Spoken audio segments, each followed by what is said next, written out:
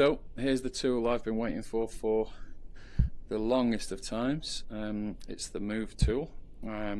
If you have a look at your support hand, thumbstick forward, you've got your tool palette, and there's move, and it gives us on the dominant tool hand, you've got the tool, and it's thumbstick up and down for size, and you can see that inner circle there. So if you tap on the green gear icon, you've got the move options. So we've got size that you're doing with your thumb, and there's your inner radius, and that's crucial for whether you want to grab an area and have a smooth fall off, or grab an area with a more sharp fall off, which I'll show you as I'm using it. So we'll just go all the way off for the moment, just to show you, and then obviously strength of the amount of move. So we'll leave that high for now. And this one's great. So this is active layers only. So do you want to move everything, or do you want to use just one layer? So I'll click off there, and we'll bring the size back down, and I'll just use it and show you. So there you go, and that's just moving all layers in one go. You can see everything there is moving, so I'll just undo that. Obviously resolution, because it's a voxel based program, and the amount of data that you could be moving around, if you make this brush huge and your model's multiple resolutions, then you're going to see a little bit of a slowdown, but that's depending on your machine. And depending on the amount of resolution you put in. So as with everything with modeling, do as much as we can as low as possible.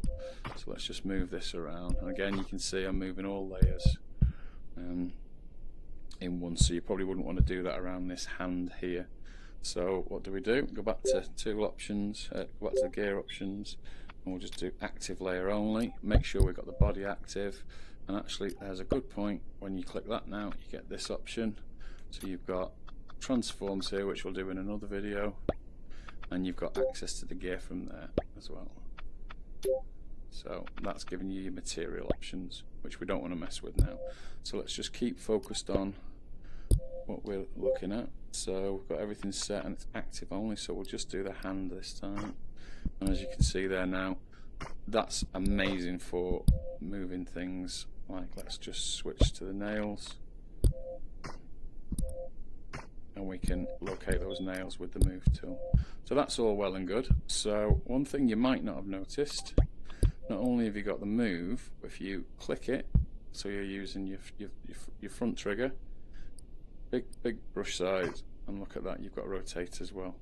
So I'll go extreme for you to show you. So it's like liquid, it's amazing, and that's fantastic for posing. So if I want to arc something around, let's just say we want to let's go back to active all layers. If we want to arc this head forward a bit, there we go. Now you saw there a bit of you saw medium waiting a little while there, and that's because this is obviously quite high res. Let's get some volume back in that chest there. And there you go. So that is literally what the move tool is. Now I'll just show you what I was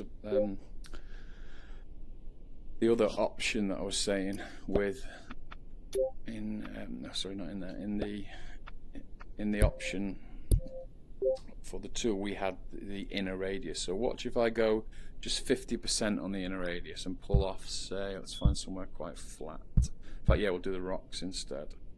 So we'll go on there with 50% radius, and you do a pull, and you can see the fall off between the here and here is a lot sharper. And if we go even higher, we go all the way, you're going to get that. So is that useful, or is that a pain? Well, no, it's very, very useful, because you can now do this, which for making quick changes to a model, let's just make that into a column, for example.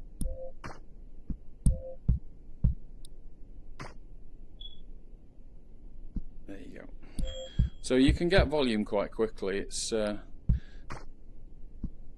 quite amazing what you can do with it, really. It's for character modeling, you're going to want to stick with your inner radius middle to low, if not low altogether.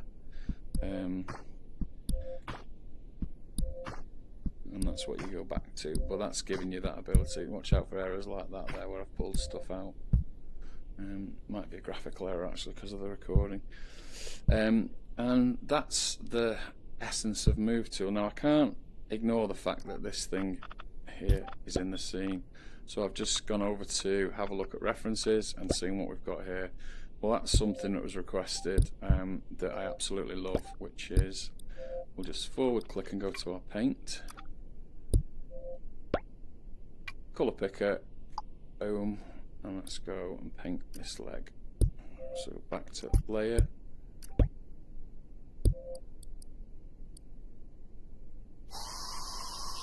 and there we go. So you can bring your palettes in, and that's absolutely lovely.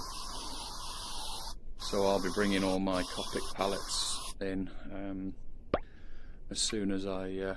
There's a lot in there by default, but you can bring them in the normal way with references. So through the import function. So you go to references there. There's lots already in this one. These aren't standard here, but these all come with it. So that's the Move tool. So that's one of the first things you're going to want to have a go at, and then we can have a look at things like the transform, which I showed you a little bit of and didn't really explore, but that transforms equally as amazing for the update. But this is the one that you're going to want to go and dive into straight away. So go and have some fun.